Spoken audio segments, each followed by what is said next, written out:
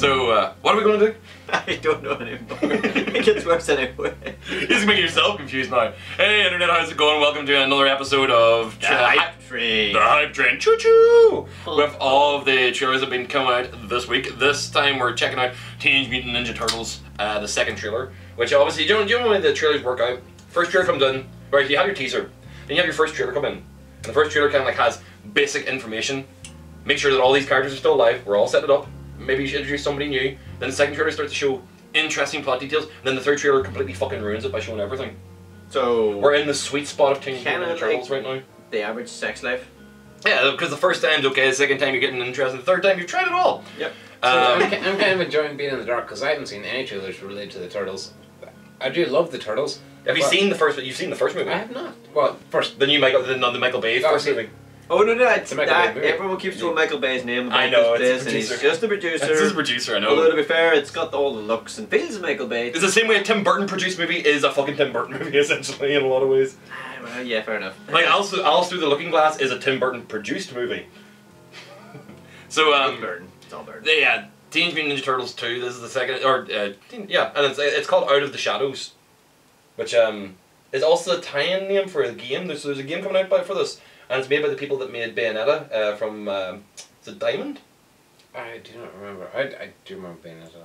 Yeah, but you know the game style, like that Spectacle Fighter? They're making a Spectacle Fighter game of it. They also made Transformers Devastation. Oh, Platinum, not Diamond. Platinum Games. But yeah, this is the trailer that goes in with that tie-in, and I saw the trailer for Out of the Shadows game, and I'm fucking amazed by it, and I was really excited for it. So I'm kind of hoping some of the more elements that are in this are going to be shown. So let's give it a quick look. Wait, so you've already seen this trailer? I've seen this trailer because I had to pull it down from somewhere. I already knew it existed because of it. I know Seamus is in it. I'm looking forward to that. Seamus was I think no rain today, bro. It's like the one night of the year where we fit in. Makes more sense. What part of move in the shadows don't you understand? Well, the way you guys wear masks. It's because their faces are fucking ugly. You know what's great about this? All this destruction's going on, alien race and all that sort of thing, and not as dark as Batman vs Superman. Yeah, true, but I mean this movie is intentionally going a lot for a brighter palette and stuff now because I mean it feels so much more like the 80s cartoon show. Seamus! Well done for long. Over the movie eye. You're a rhinoceros, and you're I'm a little piggy. Zooey! Yeah, and he's looking amazing as Casey. Casey Jones. Yeah.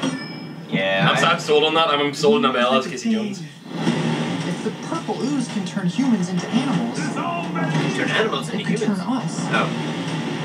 Yeah. into humans. Oh shit. Yeah. Fuck. Here forever. I was taking a piss. Chance that make us human. I like it as a plot point though because they've done the mutation thing in the cartoon shows where they made them more mutated. They did him and I think so why not? The next mutation. Beastie Boys, nice.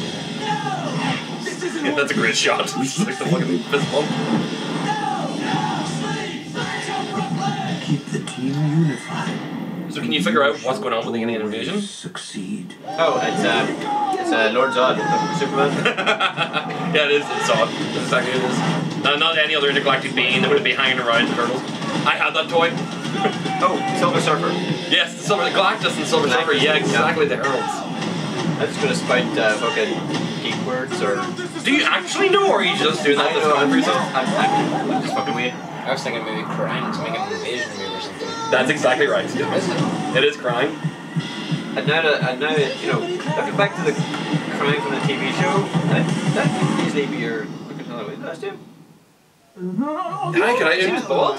But the problem is no beard. I'm not losing the. I'm not losing the beard for Halloween's. I wouldn't lose it for. I could just do like some cover make it. In fact, I could take a skull cap and put it on my chin. I think that would work. Because that character didn't look like it had any chin and would just cover it down to the neck. Pretty sure there was, like a really tall Vader. But anyway, back to the trailer. We got sidebarred there. But yeah, what do you guys think? I mean, that's Teenage Mutant Ninja Turtles 2. I like it. Yeah, it's goofier than the first one. Yeah. It seems to have set up the characters. In fact, if I was to recommend anybody, I'd say the second one is worth watching before seeing the first one. Like the first one was a bit of a hot mess in a lot of places. Yeah. Works just as well because I haven't seen the first one. Yeah, that's what I mean. Like you wouldn't even need to bother watching the first one. I get the feeling you could actually not see the first one and Be just go just see as this informed. I and don't enjoy know. it. I genuinely don't know why I didn't see the first one because I did love the Turtles growing up. I even saw that newest one that came out back in, what was it, 2007 or something? The CGI one. Yeah. I actually like the CGI one with Patrick Stewart as the villain. And Kevin Smith as well, wasn't it? Oh yeah, Kevin Smith was in the cafe whenever the wee monster. Like, take everything! Oh, wait, that one, yeah, fuck, I've seen that. Yeah, I enjoyed that one, the anime So- one. I really like that one because the Raphael Leonardo fight was really good in that. Do you know what I think? Do you know what I think annoyed me is whenever Nickelodeon got Ninja Turtles, and then my friend's kid was talking about the Turtles and he had toys. I was like, "So who's your favorite one?" And he said Leo. And I said, "Oh, you mean Leonardo?" And I was like, "No, Leo, because apparently they changed the names to jazz it up for the 21st century." Well, they said they were Leo, Raph, Mike, and Don. I don't get that. Or Donnie, just. Because, you know, back in the 80s, Because explaining that they're named after Renaissance painters is not exactly, it's a really horrible thing to drop from their character history. Well, the 21st century now, so you have to say they're named after hashtag Renaissance Raiders or something like that. hashtag Leonard and Michael. What they did do is they actually they started giving them much more distinct personalities rather than what they all look the same and just had different bandanas. Like you can notice it in this. Like Raph looks like he's been pumping iron since the last one came out. He was big in the last movie. He's fucking insanely huge in this one. And Mikey still looks scrawny as hell. He looks tiny. Like so, him and Donnie are actually like the smaller of the four. That's all the pizza he's eating, and Ralph so has a skipped leg there. Instead of keeping their personalities, though, I guess. Yeah, it makes sense for them. I mean, Raph is the big bruiser of the whole bunch, and that's been the same since the original Turtles movie. Like, do you remember the first Turtles movie, the actual the live action one? Did you guys really enjoy that whenever it came out, or did you get it? Did you I thought it was fucking brilliant. I loved them. It's just the fact that a lot of people they don't remember that a good solid half of that entire movie was spent on a farm with no action, just chilling out with all the fucking turtles while they watched Leo or Raphael recover from a fucking beatdown. Like a good solid 20-30 minutes of that film is just spent on a farm. I just remember being 4 or 5 and just loving it. Yeah, that's your childhood brain completely eliminates that, and that's something they didn't do with the last movie. They didn't give that breathing space of character to kind of let them be. I also remember when my brothers took me to the cinema to see it, and a trailer came on just before it for Jurassic Park, and I hid behind the chair and cried. Giant turtles you're grand with. Dinosaurs, not so much. Lizards are okay if they're actually human-sized. Yeah. So the raptors were okay, yeah. But no, I'm. This is probably one of the ones. One of the films. You know, you've got Civil War, and you've got Batman vs Superman. You've got Suicide Squad. You've got Doctor Strange. You've got a whole bunch of films coming out this year.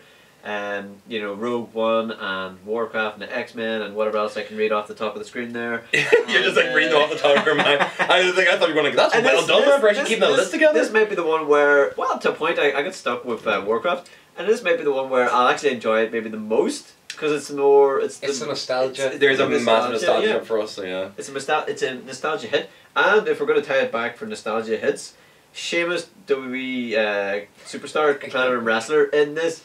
Zoom back to the originals, and you had Super Shredder, being played by Kevin Nash. That's right, from the second one, star at that time. I think he was in WCW. No, I was thinking. So there's always a wee kind of crossover. I think he was still Diesel at that point.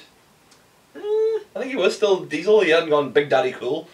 Yeah. It's kind of hateful. His animated version of himself had healthier quads than he did. I think that's you never saw his face. He was only in it for 2.5 minutes. Yeah, about that, give or take. And you really couldn't tell it was him. But you know, when you're a kid, you couldn't really tell. But now that you're an adult, and adult, you of course hear it. So, all right, the big thing chat about childhood versions of the characters, Bebop and Rocksteady. This is a proper reveal of Bebop and Rocksteady that you get to see their creation. They seem to have the right level of dumbness. Dumbness. I think it was actually the right word you were looking for was they are fucking stupid. I was gonna say comedic effect, but they've got the right level of as dumbness as you put it, and because they were bumbling. Maybe bumbling would be the best thing for it. Yeah. They were always bumbling soldiers, and I don't see that. I never thought of them as threatening in this, but their design looks threatening because. The Warthog and the Rhino look pretty goddamn threatening. Because the CGI is pretty good. And there's a couple of bits in it that look a little bit dodgy, like the skin texture or something. But outside of that, it's actually really I'm really excited to see them.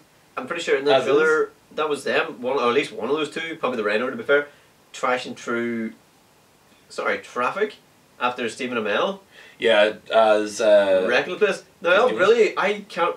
There's no moment in my mind that springs out for them doing that in the cartoon. No, they never were that destructive. They were never actually that capable. Yeah. But it's that one shot of actually like Donnie being yanked away as a rhino is riding a tank through the whitewater rapids and just like punching in the air like as he's shooting at them. It's like this is another one of those movies that of course it's gonna have a lot of dark scenes because it's gonna be night times and out of the shadows and stuff. But on the daytime scenes in it, it'll look amazing in 3D as well. But again, for me, this is actually one of those big bombastic environments. Maybe this is not shooty bang bangs, but it's hitty fists. So, like, are you pleased with that? You still need to see fucking doctors with your shitty bang bangs and your fucking whatever else is going on. shitty bang bangs. Boom Boom Bang Bang is a genuine genre, though. Yeah, yes. Do you not know? No, fuck off. This is an actual thing. Yes, it is. Okay. What are we talking about? Or alright, but that's what I mean. Like the martial arts movies, like, essentially, because this is just a bunch of CGI throwing itself against each other. Like, that's the reason why I'm happy to see Amell in this, because it's actually the only person actually physically fighting in this entire movie. This is probably his easiest gig since Arrow, actually, because like apparently when he does Arrow and they have to do shots with his top or whatever. They have to give him like 6 days notice so he can like get slightly ripped. So he can get rid of that 1% body fat and 16% body water. Yeah, but like him as Casey Jones in this is I don't know. Casey Jones can be much more rough and ready. I actually like the redesign of the mask in this. It's just like rather than just the traditional like Jason Hockney mask, it's a little bit more interesting looking. It's just a little developed. It looks more. To be honest, he looks more like Sauron. He's kind of got that gritted face on him. But what was I gonna say? Yeah, this is probably his easiest gig because he seems to be fully clothed. He's fighting against CGI more than anything else. Well, except for maybe some of the foot soldiers and probably some robbers. This is the thing. There was no foot soldiers in the original movie. Remember, they were all like guys toting guns and stuff. There was no ninjas in the original film. Oh, we have ninjas now. We actually have Foot Clan. Okay, well that's a development. Well, we are in the UK, so we have heroes, remember? Oh yeah. So no ninjas. There's no ninjas. Only heroes. And Mikey uses a grappling hook. Yeah, Teenage Mutant Hero Turtles. Heroes on the half shell, not ninjas on the half shell. Nah. Fuck. Yeah. That was so stupid back in the day. Dude, that was all based around the fact that those weapons were easily mimicable.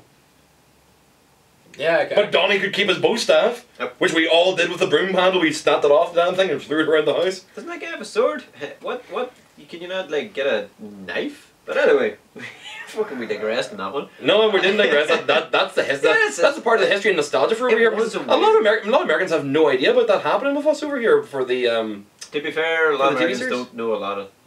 I'm not going to end. No. Oh, well done. No. Well sidetracked. So Splinter. Splinter as a master, like in the first movie, Splinter actually was. You didn't see it because you haven't seen the first one, but Splinter actually went hand to hand, fought alongside the Turtles in the first movie. Yep. The one in this one, like the one scene that we have him sitting down talking to Leo, he doesn't look as spry as he used to be. Yeah, it seems to be probably collecting some sort of benefits. Does he lose his ear in this one? Because that didn't happen in that last CGI movie. That he uses what? Remember, losing his ear. Oh, losing his ear because there's a slice from Shredder. Yeah. I spent the whole movie that CGI one and I was like, what the hell? Oh, because it was the CGI one was based on the 2004 animated series. It wasn't based on the original movies or the original comics. Which was slightly different. Yeah, the 2004 animated series, and not CGI animated, but ordinary animated series. That movie continues off from the animated series of then, not the CGI series that came after it. Yeah, it's the canon for the Turtles is weird. Because whenever I was a kid, I actually read because I didn't read the original Laird and Eastman. Was it Laird and Eastman or Westman? Something man.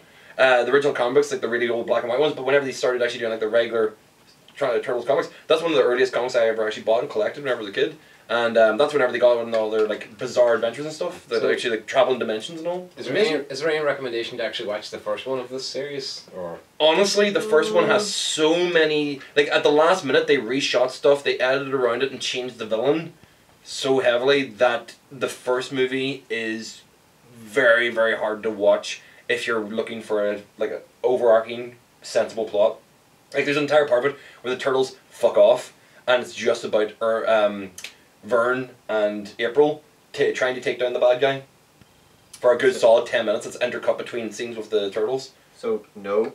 Yeah. the answer we're going for. On the long yeah. that was the long answer. The short answer is Yeah. no. The Yeah. first movie's not I mean, worth it, especially with this one. If you guys out there disagree, comment below. Mm. Go for it. Go buck wild and why you think you should watch the first one. But And I'm just going to tell you you're all wrong. I mean, to be fair, this really should just be Teenage Mutant Ninja Turtles. Yep. And that's it. Doesn't need to be 2 or anything. Well, because we already had the first one exist, so like this one, and Out of the Shadows essentially means out of the dark depth of shiteness that the original one was. So I'm happy to see this trailer going about. Also, Out of the Sewers just didn't test well with the. No, Out of the Series, they used no. There's a problem with Out of the Series because they actually did do that for one of the animated series, Out of the Series, and it was the worst animated series. Oh wow! Oh. They did it was like the 7th or 8th season of that 2002 series I was chatting about, which came out after the CGI movie came out, and they called it Out of the Sewers or back. Oh no, it was called Back to the Sewers, and it was fucking terrible. It really was. It was like it was like almost like a throwback to the 1980s. Sell a version of the characters in a different costume every week, so you could sell the toys. Cartoon show. It was really, really blatantly bad like that. Fair enough. Which was it came after a series which was called Flash Forward, where they sent them in the future and give them all techno weapons, so you had to buy a new set of weapons for all your toys. Fucking no. Oh, totally, marketing, motherfuckers. Totally wouldn't be about the merchandise. Merchandising. Spaceballs the lunchbox. Spaceballs the cereal. Plus, you mentioned earlier on you might have, reservations about this film. Didn't need to see the first one. And you didn't see it because you weren't sure. That's probably because Michael Bay bastardized Transformers a little bit. I think a lot of people did feel that. This is the only year we're not going to have Transformers, are we? Next year, I think. Yeah. I have never really been a fan of Transformers full stop anyway. Cartoon series, movies, anything growing up, it just never really interested me. Oh, I absolutely love the 80s movie. I just love the toys. The TV show when it was on, I enjoyed watching it, but it was never like, the 1980s movie was far, far too weird for what it was. Like, it was... Do you know whenever they try to do that marketing thing where they bring in toys and they bring in new toys to make you buy the new toys, instead of like just bringing in the new toys and introduce them to you, in the 1980s Transformers movie, they fucking murdered everyone in front of you. Like, literally you saw them getting shot through the chest and then them bleeding out of their mouths, smoking as they fell to the ground and their eyes went dim. And you're like, fuck! So in the cartoon series about like a season afterwards, they literally had you on, like they had the characters on a monolith that had all the dead bodies floating around in it as it was being fired into the sun. Like a whole Viking funeral kind of thing. I fucking wept openly as a child every time I fucking saw that episode or that fucking movie. It's like that was harsh. Admittedly, it was designed around a marketing ploy, but it made the movie a little bit more intense and much darker and more threatening, and probably had more wit than it really ever needed to be for a toy about a bunch of transforming robots. Comment below if you want to see Durham crying while watching that film. Fuck you! It could be a video that could be done. Fuck yeah, I still tear up. I still tear up watching Optimus Prime die in that. So whenever Michael Bay did it in the fucking live action movies, I was so fucking pissed off because they kind of did it in the background half and half while spending more time staring at fucking the beef. I did see the first 3 Transformer Michael Bay movies, but I more or less kind of got bullied into going and seeing them, and I just spent my time just thinking, why am I here? Why am I here? See the fourth one. The fourth one. Go on. No, actually, honestly, the fourth one is actually watchable. Online bully. No, don't. The fourth one is... It's got Mark Wahlberg in it? Yeah, the fourth one, the Mark Wahlberg one, the fourth one actually makes more sense. They redesigned the robots so they actually look... See, whenever they're fighting, the biggest problem I had with those movies was that whenever they ran into each other, they literally... You couldn't tell which one was which. They just kind of folded into a mesh of movement. The best comment I ever heard about any of the Transformers films, if you hadn't seen them or you saw them in their own order or whatever, and any of those fights were... It looked like 2 junkyards having sex. Yeah. Because you could not tell them apart. In the first 3, you really couldn't. In the fourth one, you could tell a bit better. That was my problem with the second one, I think, when they were in Egypt or something, wasn't it? Aye, it's the yellow sand, and also the giant pendulous balls hanging from Devastator. Thank God we're not getting to see any Teenage Mutant Ninja balls in this. Yeah, I know. Well, unless they turn human. Unless they turn human. They turn human, they'll have a moment where Mikey's sitting there going, and then cover his balls. Turtle balls. Teenage balls. No. Wow. Teenage Mutant Ninja Balls. Teenage Mutant Ninja Balls. Heroes in a half shell. Giant cocks. That's a Jimmy Savile movie. No. Teenage 18, 19, above legal mutant ninja age. Sort of. Don't bring it. No. I think most of the time that these actually like all the versions of these characters, they've all been between 15 and 17, and especially during the one where they actually introduced the female turtle. Oh my God, I forgot about that. Yeah, everybody remembers Venus de Milo. And on that bombshell, folks. Jesus. Thank you very much. I'm going to let them just wallow in sickness. This movie looks good. I highly recommend it. So go and check it out. With the light blue mask. God damn it. Yeah. Alright, just feel Looks that. good. It looks good. I look forward to this. I'm gonna cry now. Wow, I forgot about that. Oh, man.